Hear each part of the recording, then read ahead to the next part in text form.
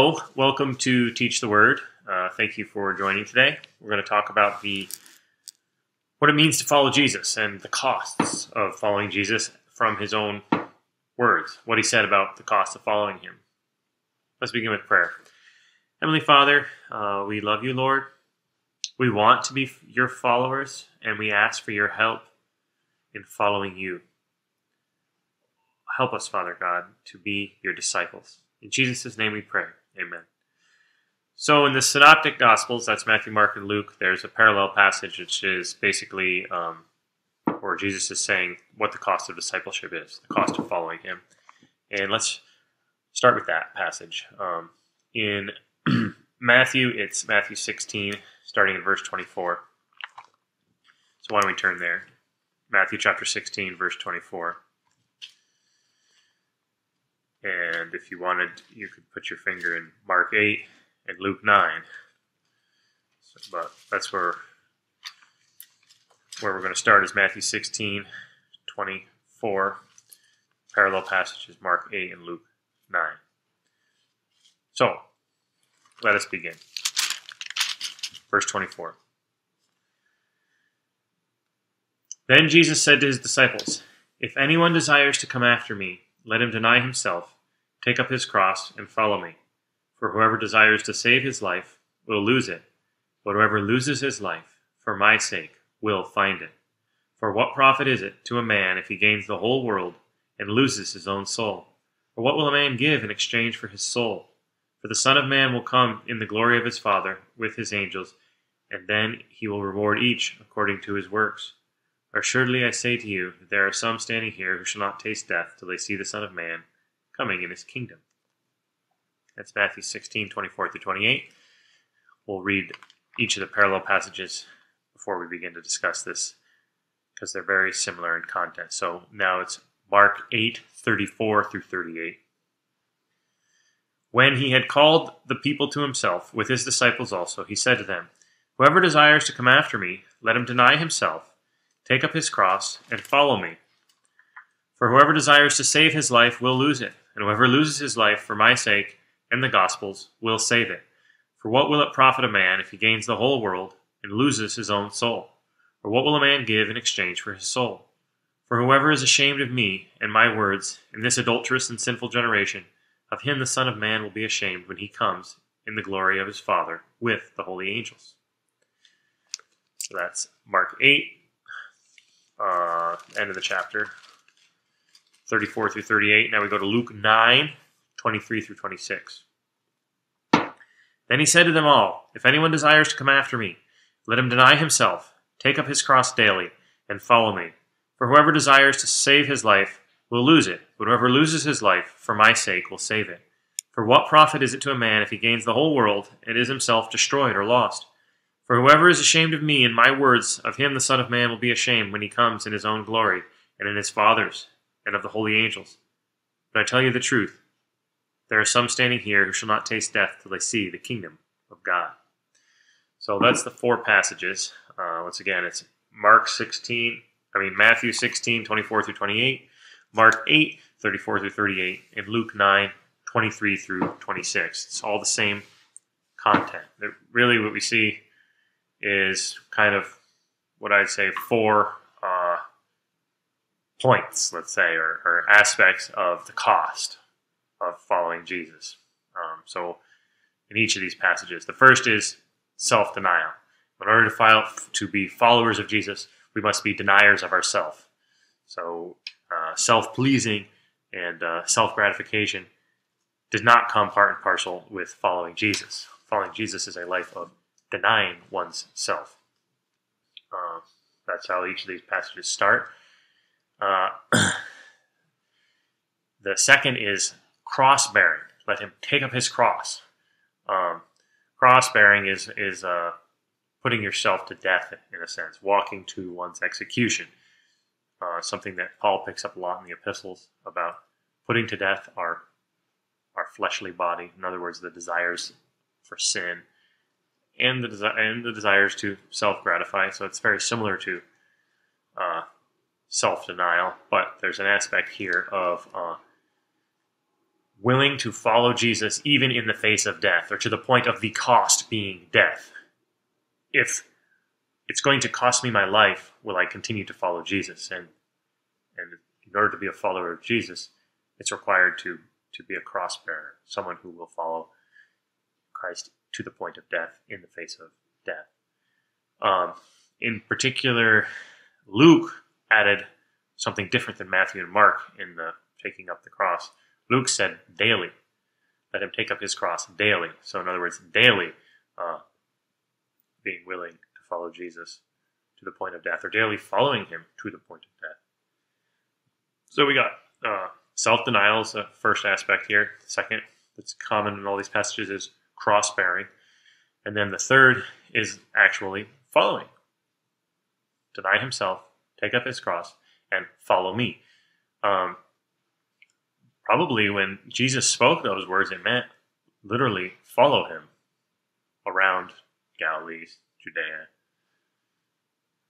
all in his earthly traveling, being part of the people who traveled with him, following him. Now it means basically following in his footsteps, doing the kinds of works that Jesus did, being about his business, advancing what he was advancing while he was here on earth, as opposed to being about the business of some other entity or enterprise or ourselves. It's being ambassadors for the kingdom of God, followers of Christ. And then the last part kind of comes at the end, is about shame. Do not being ashamed of him is a requirement of following him. In order to be a follower of Jesus, I cannot be ashamed of him or his message, what he said, what he preached, even the controversial things, even the things that my culture may push back against.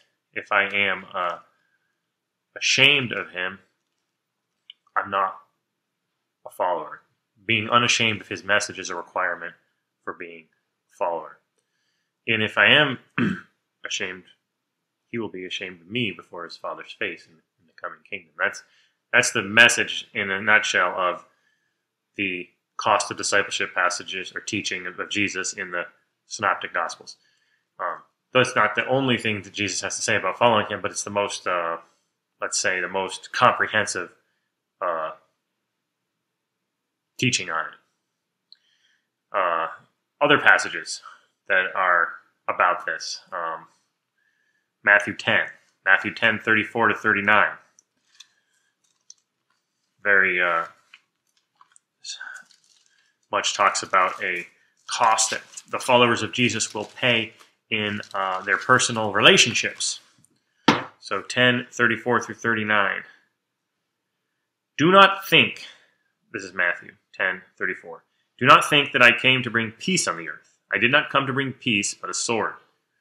For I have come to set a man against his father, a daughter against her mother, a daughter-in-law against her mother-in-law, and a man's enemies will be those of his own household. He who loves father or mother more than me is not worthy of me.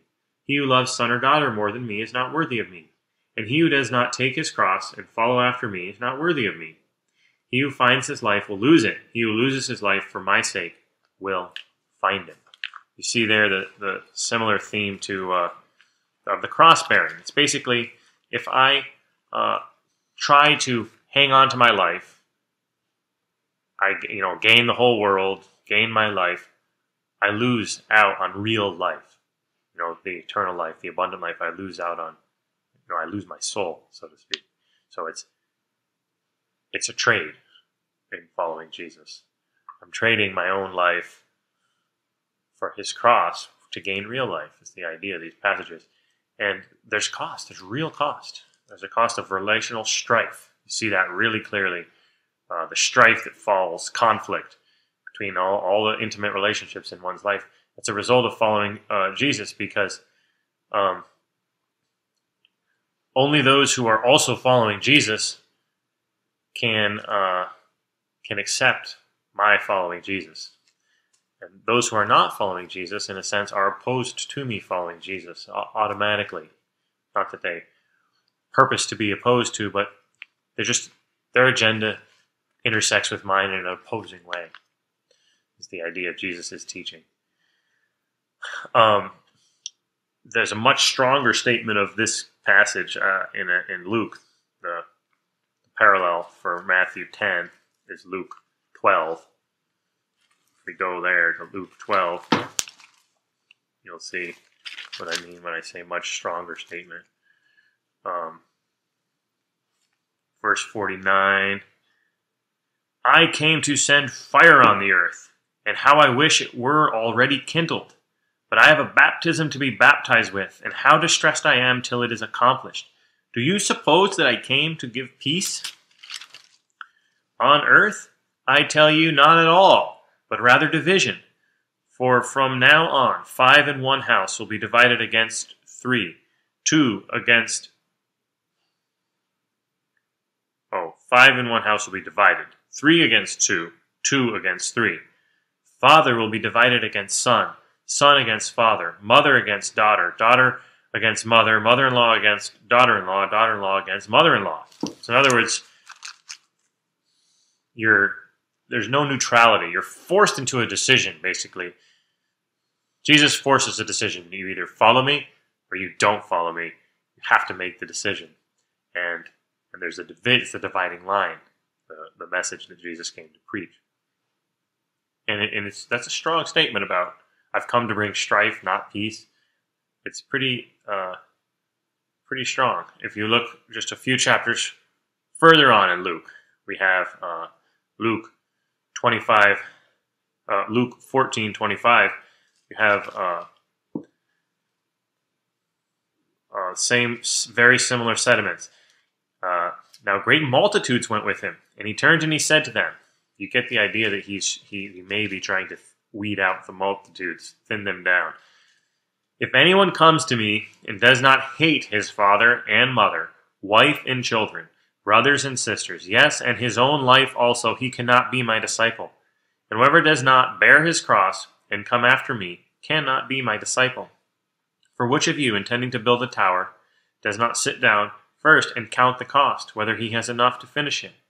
Lest after he has laid the foundation and is not able to finish, all who see it begin to mock him, saying, this man began to build and was not able to finish.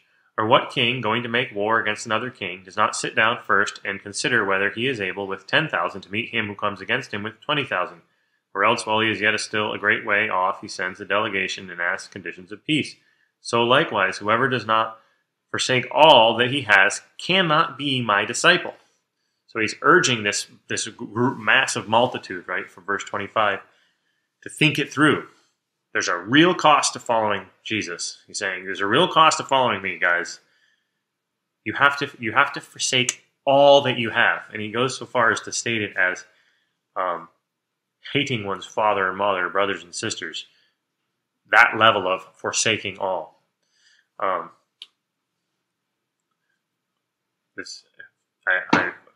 think this is hyperbole, overstatement. He doesn't mean literally to hate them. He means to, in comparison to Jesus, it's like hate for how much they love Jesus, their devotion to Jesus, by contrast. But the cost aspect is, there's two analogies, right? A war and a building project. Planning ahead. Can I do this? Do I have the means to do it?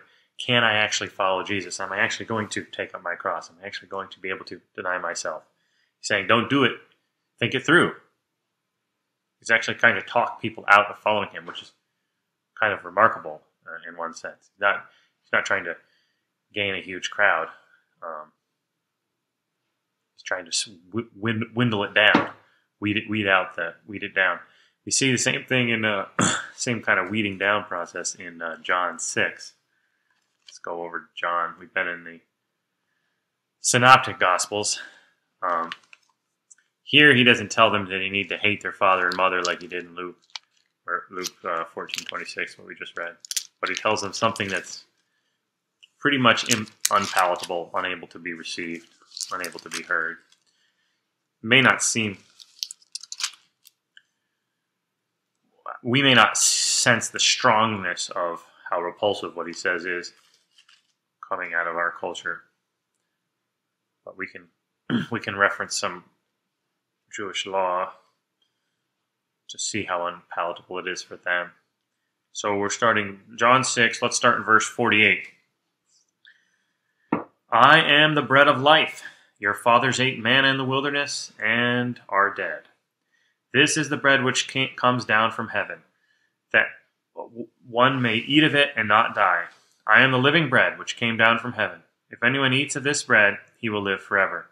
And the bread that I shall give is my flesh, which I shall give for the life of the world. The Jews therefore quarreled amongst themselves, saying, How can this man give us his flesh to eat? Jesus said to them, Most assuredly, I say to you, unless you eat the flesh of the Son of Man and drink his blood, you have no life in you. Whoever eats my flesh and drinks my blood has eternal life, and I will raise him up at the last day. For my flesh is food indeed, and my blood is drink indeed. He who eats my flesh and drinks my blood abides in me, and I in him. As the living Father sent me, and I live because of the Father, so he who feeds on me will live because of me. This is the bread which came down from heaven, not as your fathers ate manna and are dead. He who eats this bread will live forever. These things he said to the synagogue as he taught, in the synagogue as he taught in Capernaum. So you get the idea. He's saying you have to be cannibalistic. You have to eat my flesh and drink my blood. And they can't handle it. In fact, it says towards the end here that verse 60, Therefore many of his disciples, when they heard this, said, This is a hard saying, who can understand it? And then, where is it? Verse 66, From that time, many of his disciples went back and walked with him no more. They stopped following him because they think the cost is too great. We can't do this. Then when that happens, he turns to his disciples, the 12 disciples whom he chose specifically, and he says, verse 67, Do you also want to go away? And Simon Peter's response is, Lord, to whom shall we go? You have the words of eternal life. So this is there's a lot here, right? What is going on? Well, one thing that I think kind of obvious that I wanted to point out is that Jesus is trying to get people to not follow him. He's trying to, in a sense, talk people out because there's a real following Jesus is tough and it's hard, and it's like a lot of people have jumped on, like jumping on the bandwagon, and he knows they haven't really thought it through. They don't really get it, and he's trying to make them really get it. And in so doing, he's really, in a sense, being enigmatic. Hate your father and mother, eat my blood, drink my flesh. Just want to point out how extremely repulsive. I mean, cannibalism is repulsive to anyone, but the meat with blood in it is extra repulsive to Jews because both in the Noahic covenant in Genesis 9, verse 6, whoever sheds man's blood, by man his blood shall be shed. No, not verse 6. Where am I? Verse 4. But you shall not eat flesh with its life, that is, its blood. He's giving them a diet prescription in this passage, the Noahic covenant, and he's telling them they can eat animals. Prior to the Noahic covenant, they were only supposed to eat plants. And he's saying, but don't eat any flesh with the blood in it. Drain the blood out. And then in the Mosaic law, so the Sinaitic covenant on Sinai, this is the covenant made with Moses, mediated by Moses, not the one with Noah. In Genesis 9, Genesis 9 is specific, is general to all of humanity. Mosaic covenant is specific to the nation of Israel. So we're in Leviticus 7. I was going to read Leviticus 7:26. Some background here. Moreover, you shall not eat any blood in any of your dwellings, whether of bird or beast. Whoever eats any blood, that person shall be cut off from his people. So blood is, we may not think of as Gentiles, in Gentile civilization and culture, the blood is a bad thing to be consuming as much, as strongly as the Jews would have. But I mean, everyone, I think, thinks of cannibalism as not okay. It seems to be almost universal. I mean, we have heard about cannibalistic societies, right?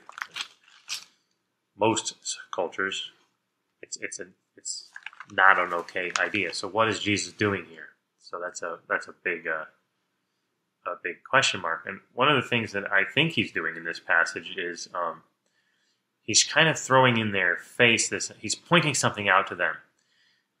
He's kind of pointing out their inability to look at the Mosaic law, Moses and the prophets, and see that he's a fulfillment of it. So he's kind of doing like a double whammy. You can't rightly interpret Moses, and you also can't even rightly interpret my words, because he's giving them hard sayings that on the surface appear one way, and they reject him because of how those words appear. And he's kind of like, I think, prodding or poking at the idea that he is being rejected by the Jewish people because they don't rightly understand the words of Moses and the prophets. The words of Moses and the prophets speak and testify towards Jesus, and they're rejecting Jesus because they don't actually rightly understand the words of the prophets. So Jesus is kind of like saying, well, you don't understand the prophets. That's why you don't accept me, and you don't even understand my words. That's why you don't accept me. That's one way in which I look at this passage. So what is Jesus actually saying in this passage? I think he's talking about,